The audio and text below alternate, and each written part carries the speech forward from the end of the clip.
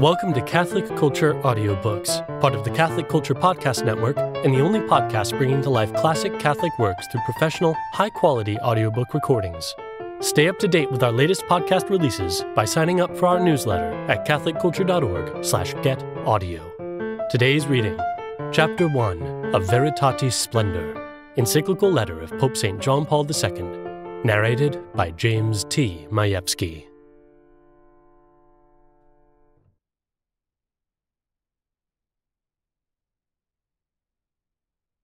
Venerable brothers in the episcopate, health and the apostolic blessing. The splendor of truth shines forth in all the works of the Creator and, in a special way, in man, created in the image and likeness of God. Truth enlightens man's intelligence and shapes his freedom, leading him to know and love the Lord. Hence the psalmist prays, "Let the light of your face shine on us, O Lord." Introduction. Jesus Christ, the true light that enlightens everyone. Called to salvation through faith in Jesus Christ, the true light that enlightens everyone, people become light in the Lord and children of light, and are made holy by obedience to the truth. This obedience is not always easy.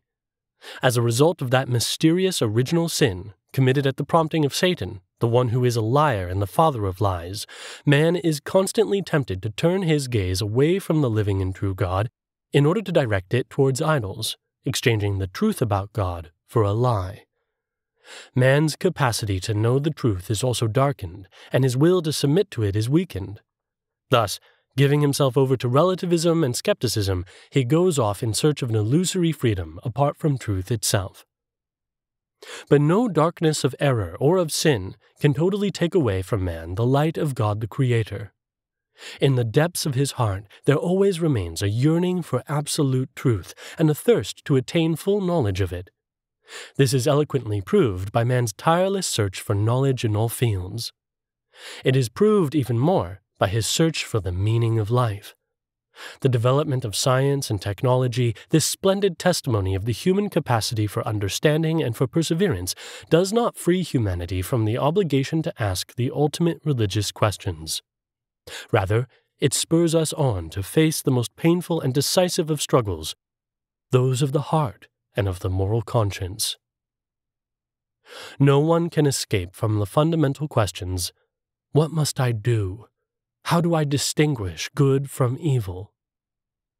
The answer is only possible thanks to the splendor of the truth, which shines forth deep within the human spirit, as the psalmist bears witness. There are many who say, "Oh, that we might see some good. Let the light of your face shine on us, O Lord." The light of God's face shines in all its beauty on the countenance of Jesus Christ, the image of the invisible God, the reflection of God's glory, full of grace and truth. Christ is the way and the truth and the life. Consequently, the decisive answer to every one of man's questions, his religious and moral questions in particular, is given by Jesus Christ, or rather is Jesus Christ himself, as the Second Vatican Council recalls. Quote, "In fact, it is only in the mystery of the Word incarnate that light is shed on the mystery of man. For Adam, the first man, was a figure of the future man, namely, of Christ the Lord. It is Christ, the last Adam, who fully discloses man to himself and unfolds his noble calling by revealing the mystery of the Father and the Father's love." End quote. Jesus Christ, the light of the nations, shines upon the face of his church, which he sends forth to the whole world to proclaim the gospel to every creature.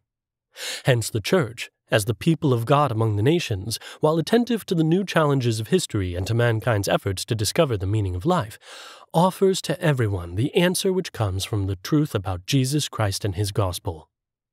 The Church remains deeply conscious of her duty in every age of examining the signs of the times and interpreting them in the light of the gospel, so that she can offer in a manner appropriate to each generation replies to the continual human questionings on the meaning of this life and the life to come, and on how they are related. The Church's pastors, in communion with the successor of Peter, are close to the faithful in this effort. They guide and accompany them by their authoritative teaching, finding ever new ways of speaking with love and mercy not only to believers, but to all people of good will. The Second Vatican Council remains an extraordinary witness of this attitude on the part of the Church, which, as an expert in humanity, places herself at the service of every individual and of the whole world. The Church knows that the issue of morality is one which deeply touches every person. It involves all people, even those who do not know Christ and His gospel or God Himself. She knows that it is precisely on the path of the moral life that the way of salvation is open to all. The Second Vatican Council clearly recalled this when it stated that, quote, "Those who without any fault do not know anything about Christ or His Church, yet who search for God with a sincere heart and under the influence of grace, try to put into effect the will of God as known to them through the dictate of conscience, can obtain eternal salvation." End quote. The Council added, quote, "Nor does divine providence deny the helps that are necessary for salvation to those who, through no fault of their own, have not yet attained to the express recognition of God, yet who strive, not without divine grace, to lead an upright life. For whatever goodness and truth is found in them is considered by the Church as a preparation for the gospel and bestowed by Him who enlightens everyone, that they may in the end have life." End quote. The purpose of the present encyclical. At all times, but particularly in the last 2 centuries, the popes, whether individually or together with the College of Bishops, have developed and proposed a moral teaching regarding the many different spheres of human life. In Christ's name and with His authority, they have exhorted, passed judgment, and explained. In their efforts on behalf of humanity, in fidelity to their mission, they have confirmed, supported, and consoled. With the guarantee of assistance from the Spirit of Truth, they have contributed to a better understanding of moral demands in the areas of human sexuality, the family, and social, economic, and political life. In the tradition of the Church and in the history of humanity, their teaching represents a constant deepening of knowledge with regard to morality. Today, however, it seems necessary to reflect on the whole of the Church's moral teaching, with the precise goal of recalling certain fundamental truths of Catholic doctrine which, in the present circumstances, risk being distorted or denied. In fact, a new situation has come about within the Christian community itself, which has experienced the spread of numerous doubts and objections of a human and psychological, social and cultural, religious, and even properly theological nature with regard to the Church's moral teachings. It is no longer a matter of limited and occasional dissent, but of an overall and systematic calling into question of traditional moral doctrine on the basis of certain anthropological and ethical presuppositions. At the root of these presuppositions is the more or less obvious influence of currents of thought which end by detaching human freedom from its essential and constitutive relationship to truth. Thus, the traditional doctrine regarding the natural law and the universality and the permanent validity of its precepts is rejected. Certain of the Church's moral teachings are found simply unacceptable, and the magisterium itself is considered capable of intervening in matters of morality only in order to exhort consciences and to propose values, in the light of which each individual will independently make his or her decisions and life choices. In particular, note should be taken of the lack of harmony between the traditional response of the Church and certain theological positions encountered even in seminaries and in faculties of theology with regard to questions of the greatest importance for the Church and for the life of faith of Christians, as well as for the life of society itself. In particular, the question is asked, do the commandments of God, which are written on the human heart and are part of the covenant, really have the capacity to clarify the daily decisions of individuals and entire societies? Is it possible to obey God, and thus love God and neighbor, without respecting these commandments in all circumstances? Also, an opinion is frequently heard which questions the intrinsic and unbreakable bond between faith and morality, as if membership in the Church and her internal unity were to be decided on the basis of faith alone, while in the sphere of morality a pluralism of opinions and of kinds of behavior could be tolerated, these being left to the judgment of the individual subjective conscience or to the diversity of social and cultural contexts. Given these circumstances, which still exist, I came to the decision, as I announced in my apostolic letter Spiritus Domini, issued on August 1st, 1987, on the second centenary of the death of St. Alphonsus Maria de Liguori, to write an encyclical with the aim of treating more fully and more deeply the issues regarding the very foundations of moral theology, foundations which are being undermined by certain present-day tendencies. I address myself to you, venerable brothers in the episcopate, who share with me the responsibility of safeguarding sound teaching, with the intention of clearly setting forth certain aspects of doctrine which are of crucial importance in facing what is certainly a genuine crisis, since the difficulties which it engenders have most serious implications for the moral life of the faithful and for communion in the Church, as well as for a just and fraternal social life. If this encyclical, so long awaited, is being published only now, one of the reasons is that it seemed fitting for it to be preceded by the Catechism of the Catholic Church, which contains a complete and systematic exposition of Christian moral teaching. The Catechism presents the moral life of believers in its fundamental elements and in its many aspects as the life of the children of God. Quote, "Recognizing in the faith their new dignity, Christians are called to lead henceforth a life worthy of the gospel of Christ. Through the sacraments and prayer, they receive the grace of Christ and the gifts of His Spirit, which make them capable of such a life." End quote. Consequently, while referring back to the Catechism as a sure and authentic reference text for teaching Catholic doctrine, the encyclical will limit itself to dealing with certain fundamental questions regarding the Church's moral teaching, taking the form of a necessary discernment about issues being debated by ethicists and moral theologians. The specific purpose of the present encyclical is this: to set forth, with regard to the problems being discussed, the principles of a moral teaching based upon sacred Scripture and the living apostolic tradition, and at the same time to shed light on the presuppositions and consequences of the dissent which that teaching has met. Chapter 1. Teacher, what good must I do?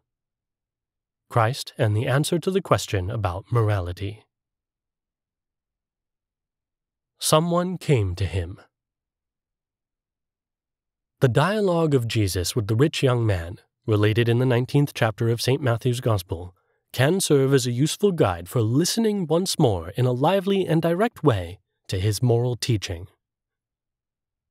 Then someone came to him and said, "Teacher, what good must I do to have eternal life?" And he said to him, "Why do you ask me about what is good? There is only one who is good. If you wish to enter into life, keep the commandments." He said to him, "Which ones?" And Jesus said, "You shall not murder, you shall not commit adultery, you shall not steal, you shall not bear false witness, honor your father and mother, also, you shall love your neighbor as yourself." The young man said to him, "I have kept all these. What do I still lack?" Jesus said to him, "If you wish to be perfect, go, sell your possessions and give the money to the poor, and you will have treasure in heaven. Then, come, follow me." Matthew 19:16-21.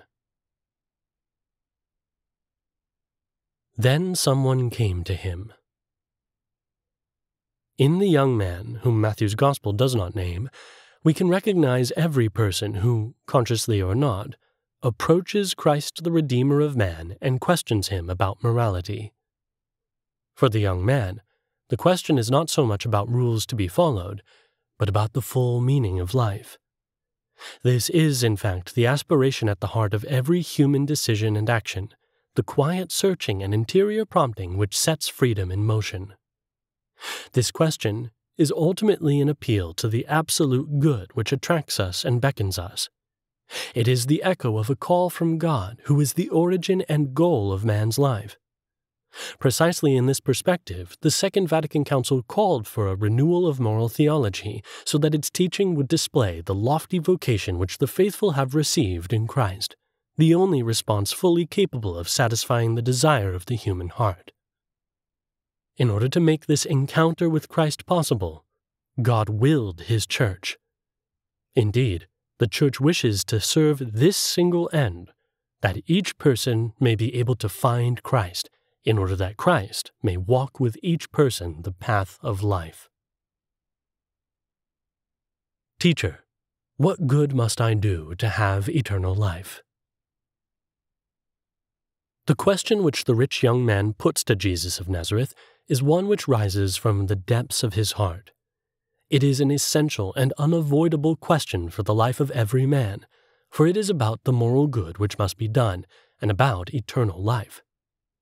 The young man senses that there is a connection between moral good and the fulfillment of his own destiny.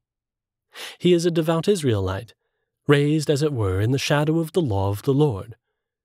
If he asks Jesus this question, we can presume that it is not because he is ignorant of the answer contained in the law. It is more likely that the attractiveness of the person of Jesus had prompted within him new questions about moral good.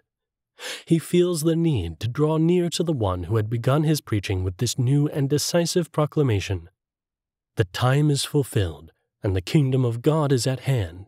Repent and believe in the gospel. People today need to turn to Christ once again in order to receive from him the answer to their questions about what is good and what is evil.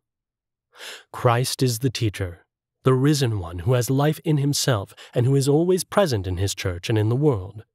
It is he who opens up to the faithful the book of the Scriptures and, by fully revealing the Father's will, teaches the truth about moral action.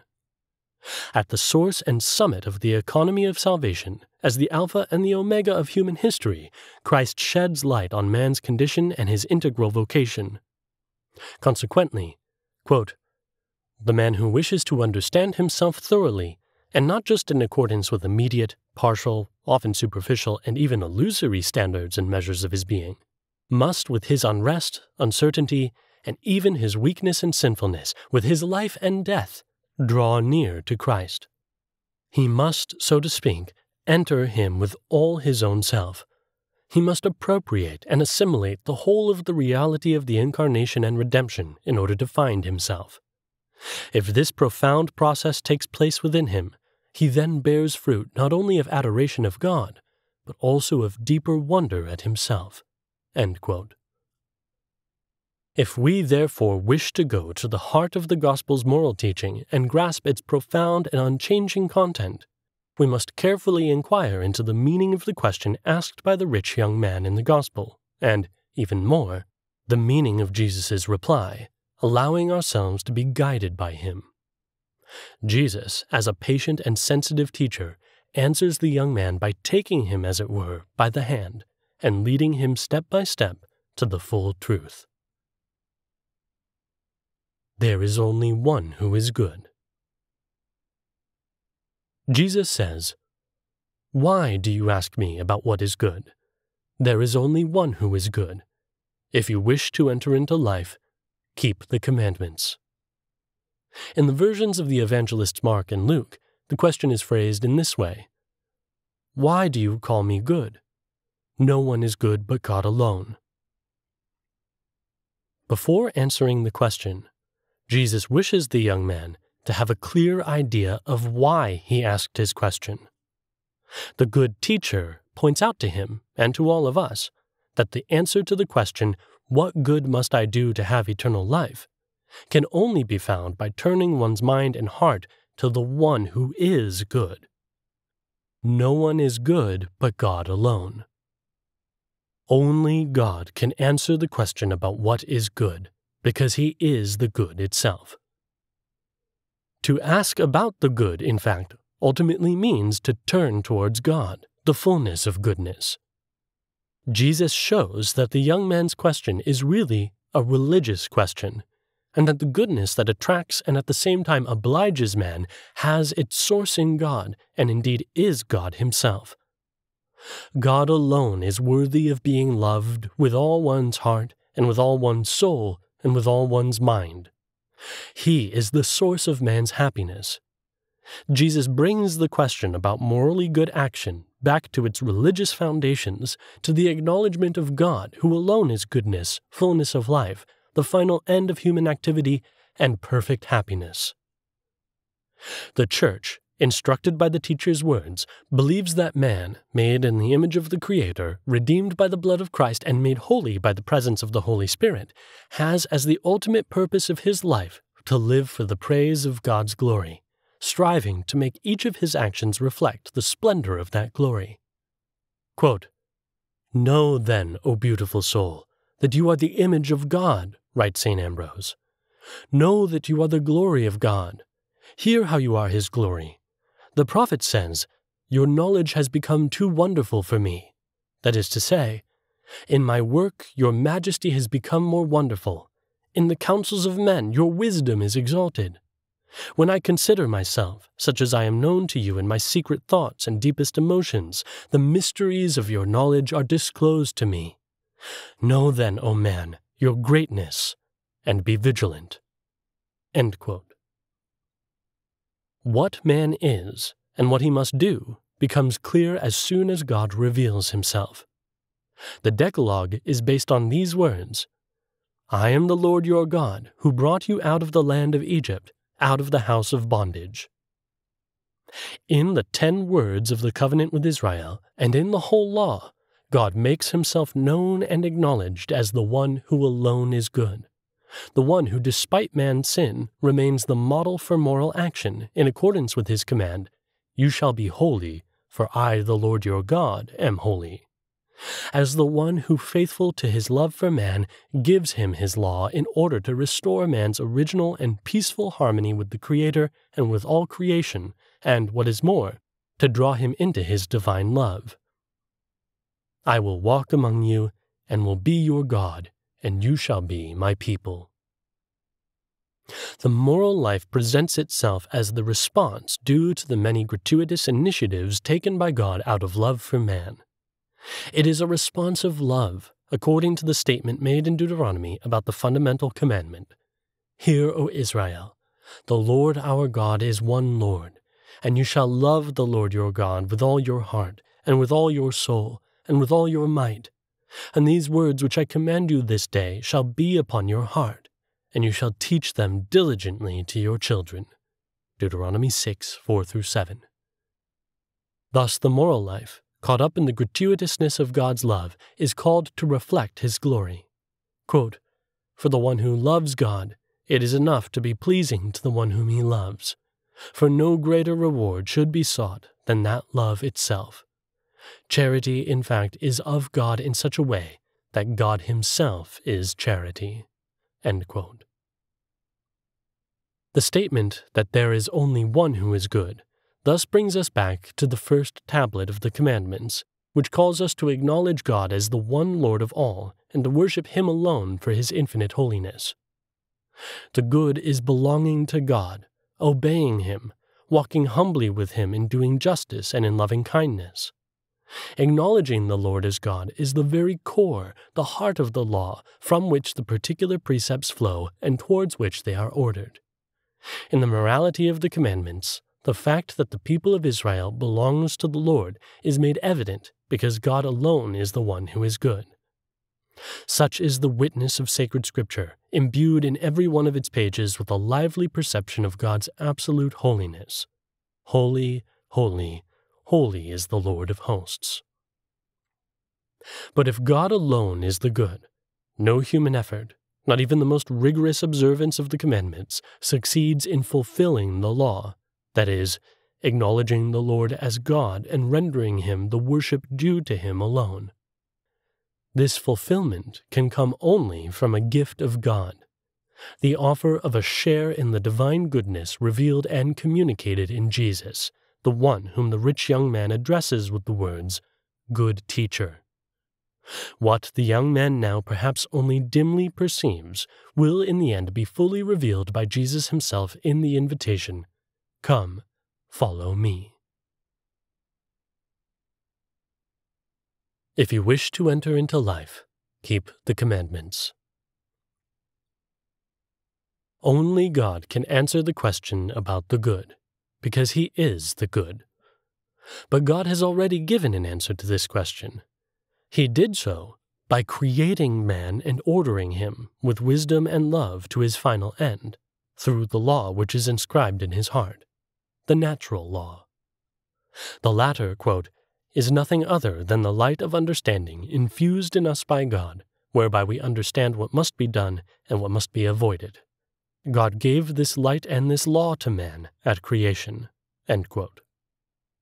He also did so in the history of Israel, particularly in the 10 words, the commandments of Sinai, whereby he brought into existence the people of the covenant and called them to be his own possession among all peoples, a holy nation which would radiate his holiness to all peoples.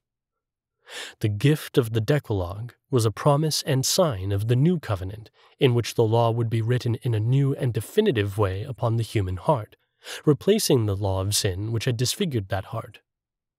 In those days, a new heart would be given, for in it would dwell a new spirit, the Spirit of God. Consequently, after making the important clarification, "There is only one who is good," Jesus tells the young man, "If you wish to enter into life, keep the commandments." In this way, a close connection is made between eternal life and obedience to God's commandments. God's commandments show man the path of life, and they lead to it. From the very lips of Jesus, the new Moses, man is once again given the commandments of the Decalogue. Jesus himself definitively confirms them and proposes them to us as the way and condition of salvation. The commandments are linked to a promise. In the Old Covenant, the object of the promise was the possession of a land where the people would be able to live in freedom and in accordance with righteousness. In the New Covenant, the object of the promise is the kingdom of heaven, as Jesus declares at the beginning of the Sermon on the Mount, a sermon which contains the fullest and most complete formulation of the new law, clearly linked to the Decalogue entrusted by God to Moses on Mount Sinai. This same reality of the kingdom is referred to in the expression eternal life, which is a participation in the very life of God. It is attained in its perfection only after death, but in faith it is even now a light of truth, a source of meaning for life, and inchoate share in the full following of Christ. Indeed, Jesus says to his disciples after speaking to the rich young man, "Everyone who has left houses, or brothers or sisters, or father or mother, or children or lands for my name's sake, will receive 100-fold and inherit eternal life." Jesus' answer is not enough for the young man, who continues by asking the teacher about the commandments which must be kept. He said to him, "Which ones?" He asks what he must do in life in order to show that he acknowledges God's holiness. After directing the young man's gaze towards God, Jesus reminds him of the commandments of the Decalogue regarding one's neighbor. Jesus said, "You shall not murder. You shall not commit adultery. You shall not bear false witness. Honor your mother and father. Also, you shall love your neighbor as yourself." From the context of the conversation, and especially from a comparison of Matthew's text with the parallel passages in Mark and Luke, it is clear that Jesus does not intend to list each and every one of the commandments required in order to enter into life, but rather wishes to draw the young man's attention to the centrality of the Decalogue with regard to every other precept, inasmuch as it is the interpretation of what the words, "I am the Lord your God," mean for man. Nevertheless, we cannot fail to notice which commandments of the law the Lord recalls to the young man. They are some of the commandments belonging to the so-called second tablet of the Decalogue, the summary and foundation of which is the commandment of love of neighbor. You shall love your neighbor as yourself. In this commandment, we find a precise expression of the singular dignity of the human person, the only creature that God has wanted for its own sake. The different commandments of the Decalogue are really only so many reflections of the one commandment about the good of the person at the level of the many different goods which characterize his identity as a spiritual and bodily being in relationship with God, with his neighbor, and with the material world. As we read in the Catechism of the Catholic Church, quote, "The 10 Commandments are part of God's revelation. At the same time, they teach us man's true humanity. They shed light on the essential duties and so indirectly on the fundamental rights inherent in the nature of the human person." End quote. The commandments of which Jesus reminds the young man are meant to safeguard the good of the person, the image of God, by protecting his goods. You shall not murder, you shall not commit adultery, you shall not steal, you shall not bear false witness, are moral rules formulated in terms of prohibitions.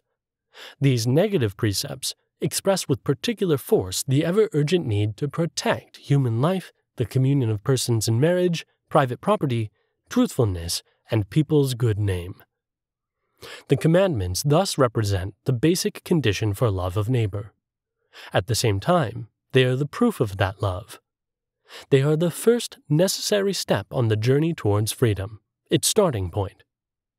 Quote, "The beginning of freedom," St. Augustine writes, "is to be free from crimes, such as murder, adultery, fornication, theft, fraud, sacrilege, and so forth.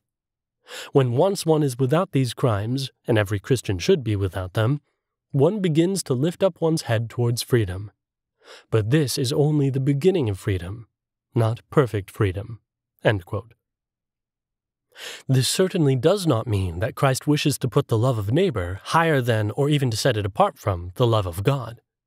This is evident from his conversation with the teacher of the law, who asked him a question very much like the one asked by the young man.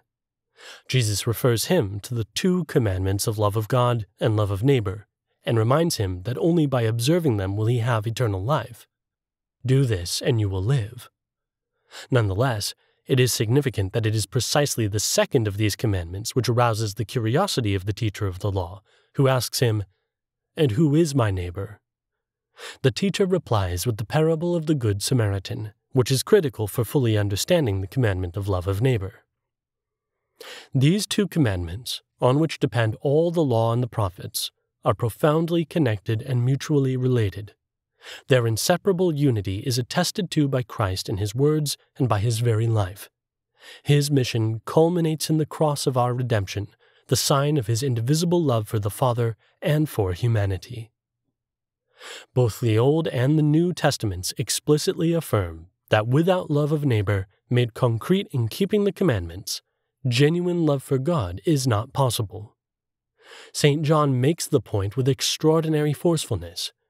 If anyone says, "I love God," and hates his brother, he is a liar.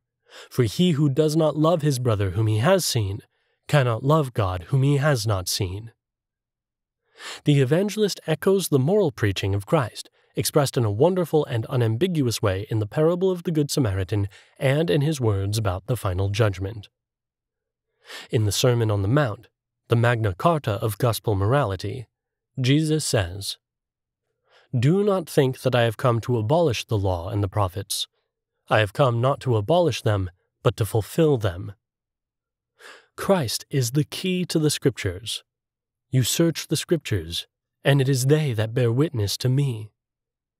Christ is the center of the economy of salvation, the recapitulation of the Old and New Testaments, of the promises of the law and of their fulfillment in the gospel.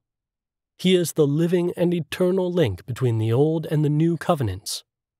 Commenting on Paul's statement that Christ is the end of the law, St. Ambrose writes, quote, "End not in the sense of a deficiency, but in the sense of the fullness of the law, a fullness which is achieved in Christ, plenitudo legis in Christo est, since he came not to abolish the law, but to bring it to fulfillment. In the same way that there is an Old Testament, but all truth is in the New Testament, so it is for the law. What was given through Moses is a figure of the true law. Therefore the Mosaic law is an image of the truth." End quote. Jesus brings God's commandments to fulfillment, particularly the commandment of love of neighbor, by interiorizing their demands and by bringing out their fullest meaning.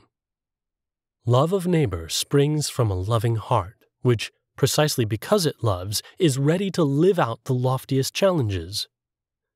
Jesus shows that the commandments must not be understood as a minimum limit not to be gone beyond, but rather as a path involving a moral and spiritual journey towards perfection, at the heart of which is love.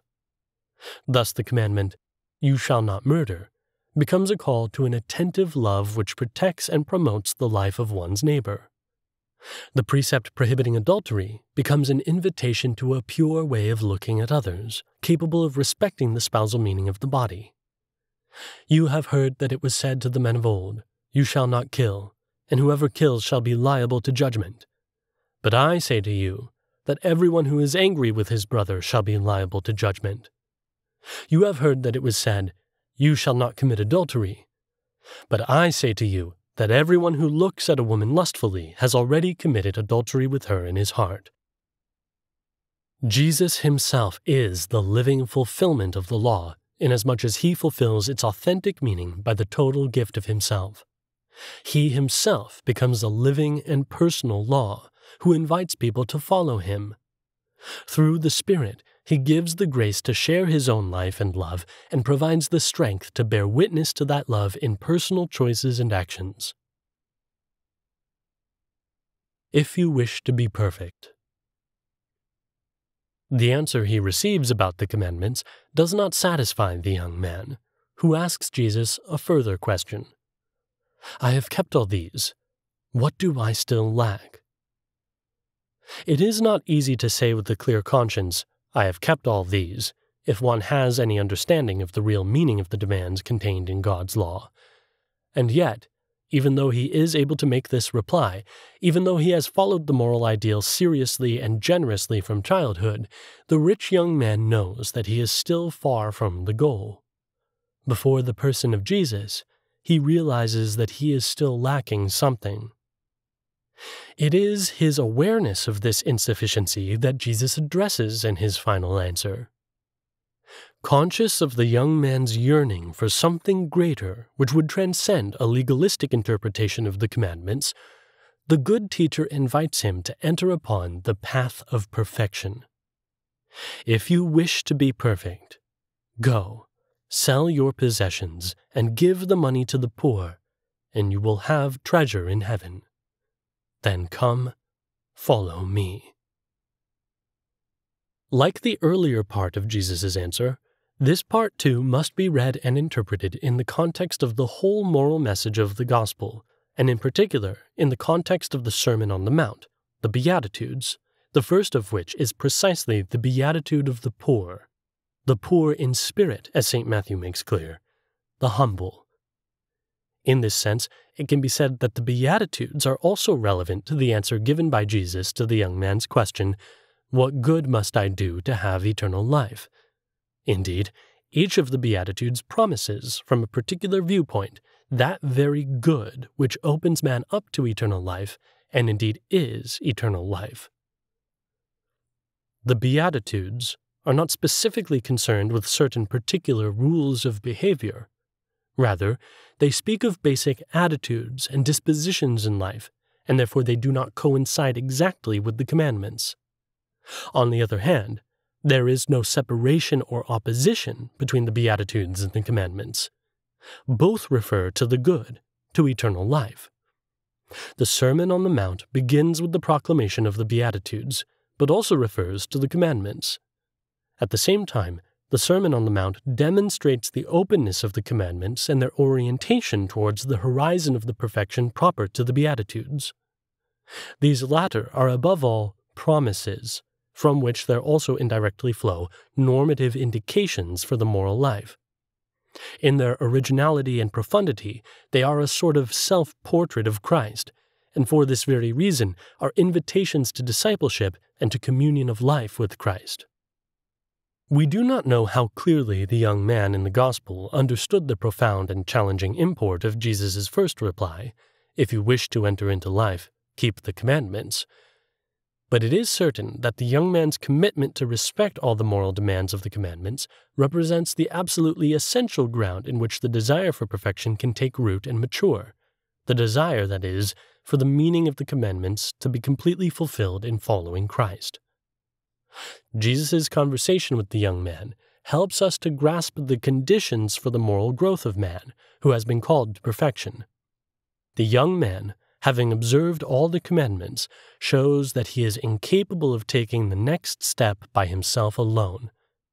To do so requires mature human freedom, if you wish to be perfect, and God's gift of grace. Come, follow me. Perfection demands that maturity and self-giving to which human freedom is called. Jesus points out to the young man that the commandments are the first and indispensable condition for having eternal life. On the other hand, for the young man to give up all he possesses and to follow the Lord is presented as an invitation, if you wish. These words of Jesus reveal the particular dynamic of freedom's growth towards maturity, and at the same time they bear witness to the fundamental relationship between freedom and divine law. Human freedom and God's law are not in opposition. On the contrary, they appeal one to the other. The follower of Christ knows that his vocation is to freedom. "You were called to freedom, brethren," proclaims the Apostle Paul with joy and pride. But he immediately adds, "Only do not use your freedom as an opportunity for the flesh, but through love be servants of one another." The firmness with which the apostle opposes those who believe that they are justified by the law has nothing to do with man's liberation from precepts. On the contrary, the latter are at the service of the practice of love. "For he who loves his neighbor has fulfilled the law. The commandments, you shall not commit adultery, you shall not murder, you shall not steal, you shall not covet, and any other commandment, are summed up in this sentence, you shall love your neighbor as yourself." St. Augustine, after speaking of the observance of the commandments as being a kind of incipient, imperfect freedom, goes on to say, quote, "Why, someone will ask, is it not yet perfect? Because I see in my members another law at war with the law of my reason. In part freedom, in part slavery.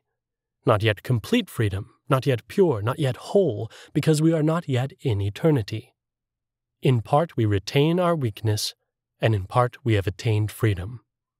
All our sins were destroyed in baptism, but does it follow that no weakness remained after iniquity was destroyed? Had none remained, we would live without sin in this life. But who would dare to say this except someone who is proud, someone unworthy of the mercy of our deliverer? Therefore, since some weakness has remained in us, I dare to say that to the extent to which we serve God, we are free, while to the extent that we follow the law of sin, we are still slaves." End quote. Those who live by the flesh experience God's law as a burden, and indeed as a denial or at least a restriction of their own freedom. On the other hand, those who are impelled by love and walk by the Spirit and who desire to serve others find in God's law the fundamental and necessary way in which to practice love as something freely chosen and freely lived out. Indeed, they feel an interior urge, a genuine necessity and no longer a form of coercion, not to stop at the minimum demands of the law, but to live them in their fullness. This is a still uncertain and fragile journey as long as we are on earth, but it is one made possible by grace, which enables us to possess the full freedom of the children of God, and thus to live our moral life in a way worthy of our sublime vocation as sons in the Son. This vocation to perfect love is not restricted to a small group of individuals. The invitation, "Go, sell your possessions and give the money to the poor," and the promise, "You will have treasure in heaven," are meant for everyone, because they bring out the full meaning of the commandment of love for neighbor, just as the invitation which follows, "Come, follow me," is the new, specific form of the commandment of love of God. Both the commandments and Jesus' invitation to the rich young man stand at the service of a single and indivisible charity, which spontaneously tends towards that perfection whose measure is God alone. "You therefore must be perfect, as your heavenly Father is perfect." In the Gospel of Luke, Jesus makes even clearer the meaning of this perfection. "Be merciful, even as your Father is merciful." Come, follow me. The way, and at the same time the content of this perfection, consist in the following of Jesus, sequela Christi, once one has given up one's own wealth and very self. This is precisely the conclusion of Jesus' conversation with the young man. Come, follow me. It is an invitation, the marvelous grandeur of which will be fully perceived by the disciples after Christ's resurrection, when the Holy Spirit leads them to all truth. It is Jesus himself who takes the initiative and calls people to follow him. His call is addressed first to those whom he entrusts a particular mission, beginning with the 12, but it is also clear that every believer is called to be a follower of Christ. Following Christ is thus the essential and primordial foundation of Christian morality. Just as the people of Israel followed God who led them through the desert towards the promised land, so every disciple must follow Jesus, towards whom he is drawn by the Father himself. This is not a matter only of disposing oneself to hear a teaching and obediently accepting a commandment. More radically, it involves holding fast to the very person of Jesus, partaking of his life and his destiny, sharing in his free and loving obedience to the will of the Father. By responding in faith and following the one who is incarnate wisdom, the disciple of Jesus truly becomes a disciple of God. Jesus is indeed the light of the world, the light of life. He is the shepherd who leads his sheep and feeds them. He is the way and the truth and the life. It is Jesus who leads to the Father, so much so that to see him, the Son, is to see the Father. And thus to imitate the Son, the image of the invisible God, means to imitate the Father. Jesus asks us to follow him and to imitate him along the path of love, a love which gives itself completely to the brethren out of love for God. This is my commandment, that you love one another as I have loved you. The word as requires imitation of Jesus and of his love, of which the washing of feet is a sign. If I then, your Lord and teacher, have washed your feet, you also ought to wash one another's feet. For I have given you an example, that you should do as I have done to you. Jesus' way of acting and his words, his deeds and his precepts, constitute the moral rule of Christian life. Indeed, his actions, and in particular his passion and death on the cross, are the living revelation of his love for the Father and for others. This is exactly the love that Jesus wishes to be imitated by all who follow him. It is the new commandment. A new commandment I give to you, that you love one another. Even as I have loved you, that you also love one another. By this all men will know that you are my disciples, if you have love for one another. The word as also indicates the degree of Jesus' love, and of the love with which his disciples are called to love one another. After saying, "This is my commandment, that you love one another as I have loved you," Jesus continues with words which indicate the sacrificial gift of his life on the cross as the witness to a love to the end. Greater love has no man than this, that a man laid down his life for his friends. As he calls the young man to follow him along the way of perfection, Jesus asks him to be perfect in the command of love, in his commandment, to become part of the unfolding of his complete giving, to imitate and rekindle the very love of the good teacher, the one who loved to the end. This is what Jesus asks of everyone who wishes to follow him. If any man would come after me, let him deny himself and take up his cross and follow me. Following Christ is not an outward imitation, since it touches man at the very depths of his being. Being a follower of Christ means becoming conformed to him who became a servant even to giving himself on the cross. Christ dwells by faith in the heart of the believer, and thus the disciple is conformed to the Lord. This is the effect of grace, of the active presence of the Holy Spirit in us. Having become one with Christ, the Christian becomes a member of his body, which is the Church. By the work of the Spirit, baptism radically configures the faithful to Christ in the paschal mystery of death and resurrection. It clothes him in Christ. Quote, "Let us rejoice and give thanks," exclaimed St. Augustine speaking to the baptized, "for we have become not only Christians, but Christ. Marvel and rejoice, we have become Christ." End quote.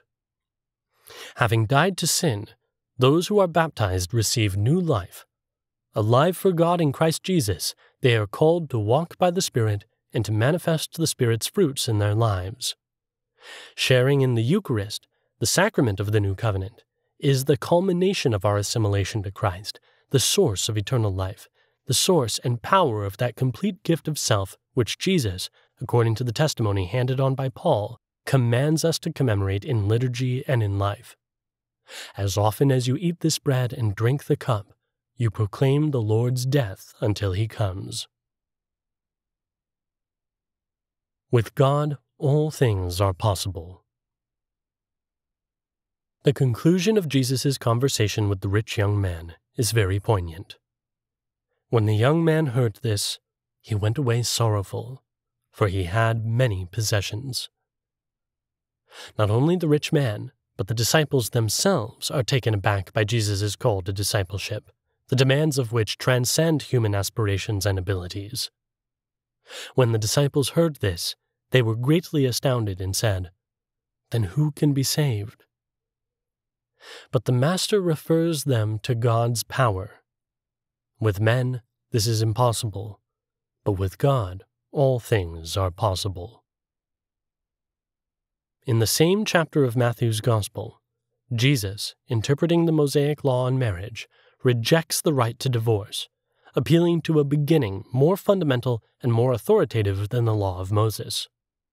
God's original plan for mankind, a plan which man after sin has no longer been able to live up to. For your hardness of heart, Moses allowed you to divorce your wives, but from the beginning it was not so. Jesus' appeal to the beginning dismays the disciples, who remark, "If such is the case of a man with his wife, it is not expedient to marry." And Jesus, referring specifically to the charism of celibacy for the kingdom of heaven, but stating a general rule, indicates the new and surprising possibility opened up to man by God's grace. He said to them, "Not everyone can accept this saying, but only those to whom it is given." To imitate and live out the love of Christ is not possible for man by his own strength alone. He becomes capable of this love only by virtue of a gift received. As the Lord Jesus receives the love of his Father, so he in turn freely communicates that love to his disciples. "As the Father has loved me, so have I loved you. Abide in my love." Christ's gift is his Spirit, whose first fruit is charity. God's love has been poured into our hearts through the Holy Spirit which has been given to us.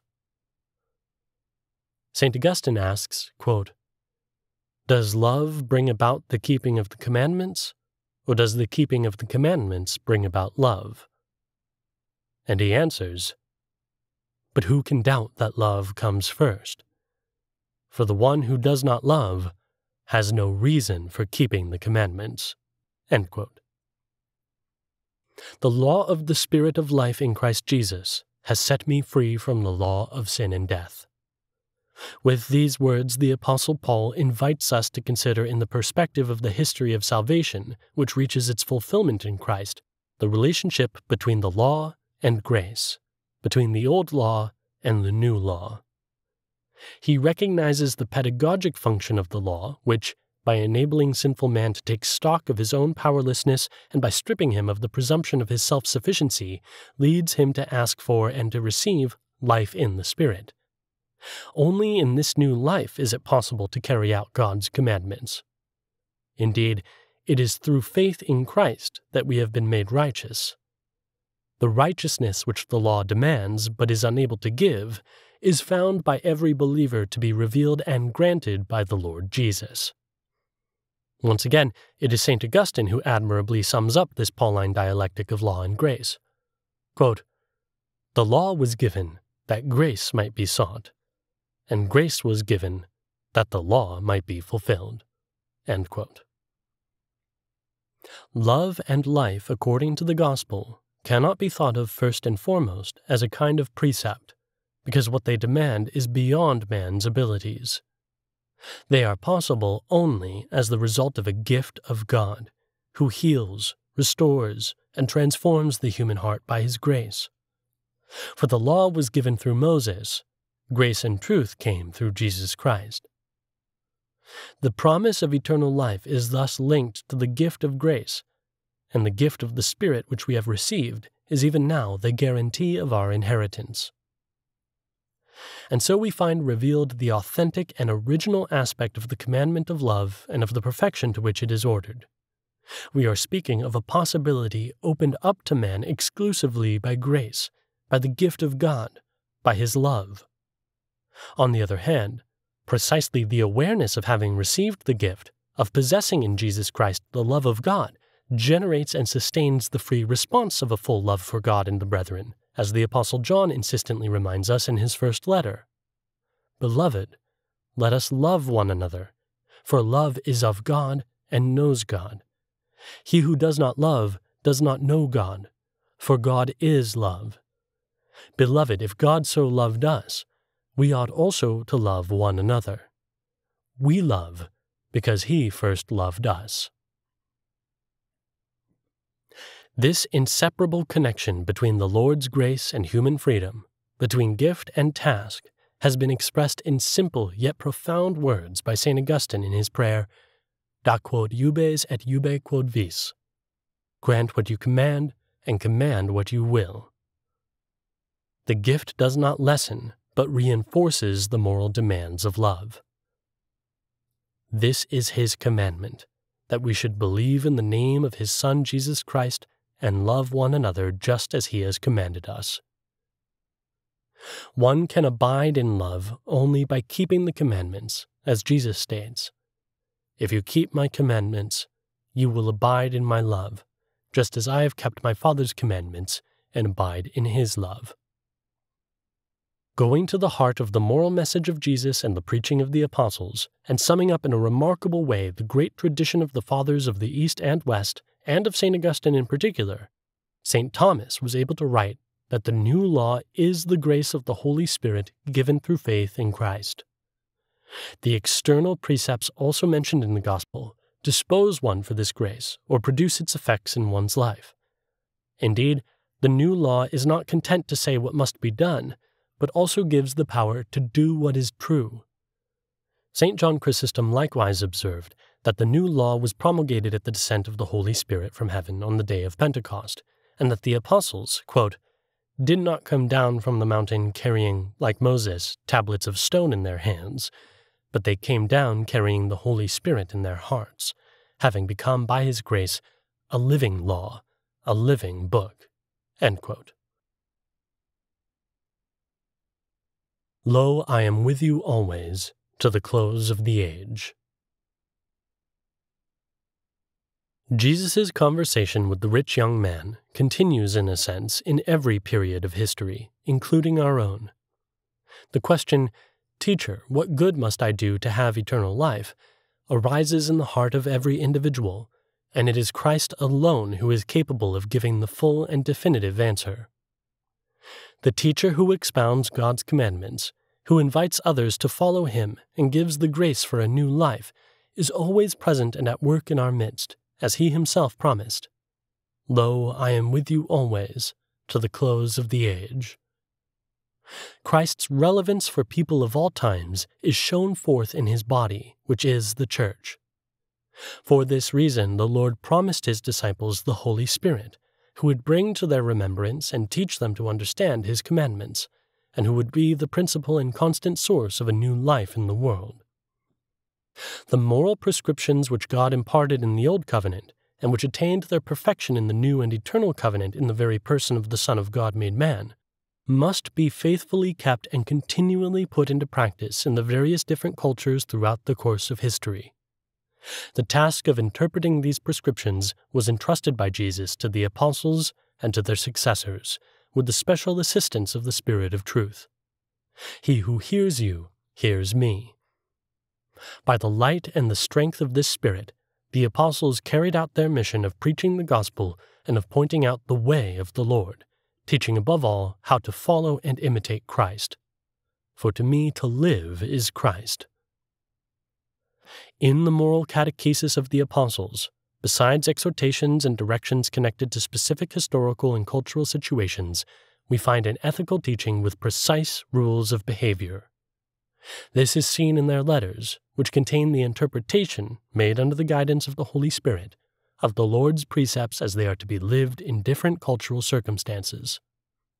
From the Church's beginnings, the apostles, by virtue of their pastoral responsibility to preach the gospel, were vigilant over the right conduct of Christians, just as they were vigilant for the purity of the faith and the handing down of the divine gifts in the sacraments.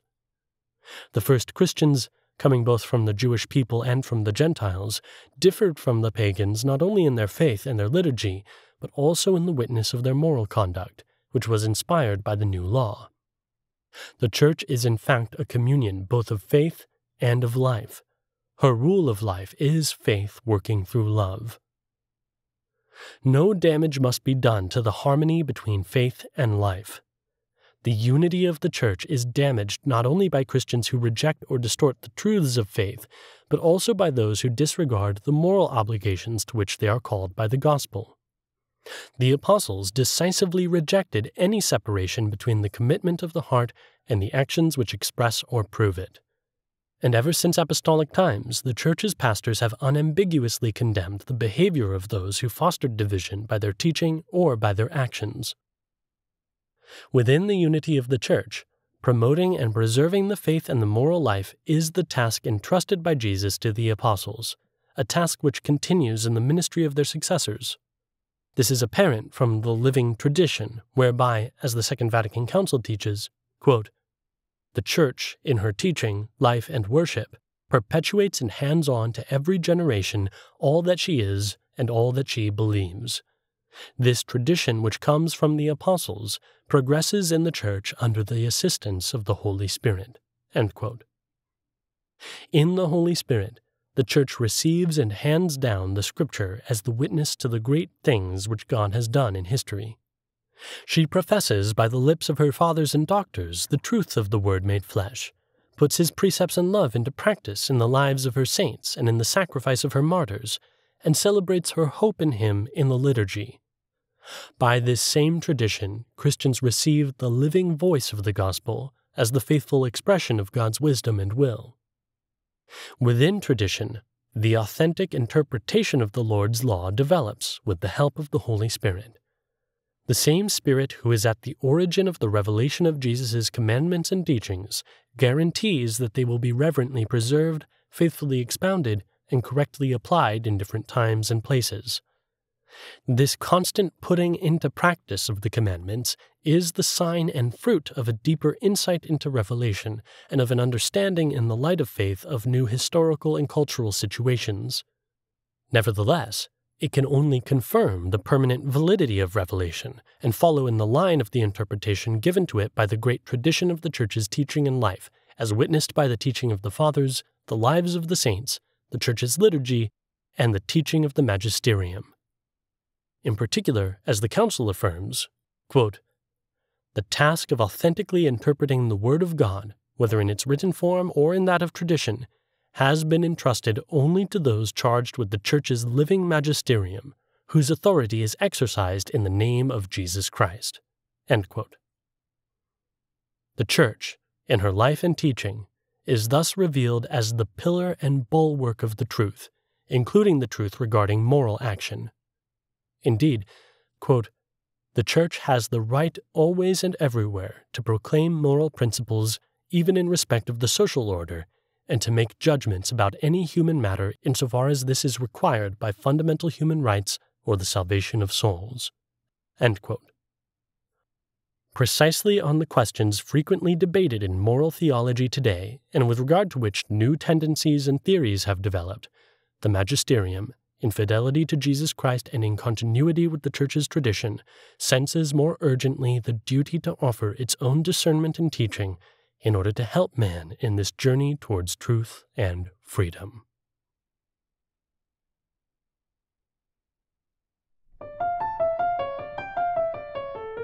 This has been Chapter 1 of Veritatis Splendor, encyclical letter of Pope St. John Paul II regarding certain fundamental questions of the Church's moral teaching, narrated by James T. Majewski. Production copyright 2023 by Trinity Communications.